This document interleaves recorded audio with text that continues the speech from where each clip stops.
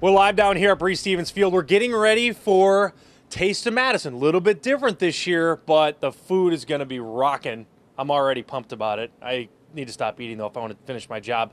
All right, I am with the president of Taste of Madison, Sarah Clemmy. Ah! Oh, it's next time. Oh, all right. Sarah, sorry. I just want to talk about, it's exciting, obviously, getting back to Taste of Madison. How do you feel about it this year?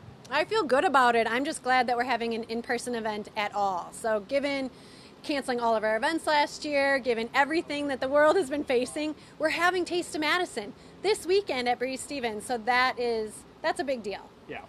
And let's talk about how it's a little bit different this year. How can people come? And it looks like there's also segmented times when you come. Explain that. Right. So you can buy a ticket. There is a ticket required for 10 to 1, 2 to 5, or 6 to 9. They're still available on our website, or you can buy them on site.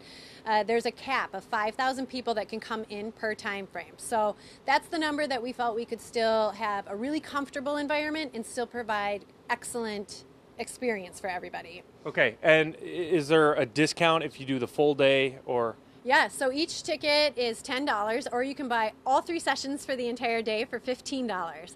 So come out, it's a fundraiser. The ticket proceeds do benefit charities. All of our volunteers are working beverage stands, so go support them. Leave a big tip, because 100% of the tips support these volunteer groups that are coming out to the event. That's awesome. All right, last thing, what's your favorite part of Taste of Madison? It's all my favorite part. I just love people coming out. They're having fun. We're giving back to our community. It's just exciting to be having events again. Oh, and this event is, I love this event. Clearly, just like eating food and laughing and spending time together. Thank you so much.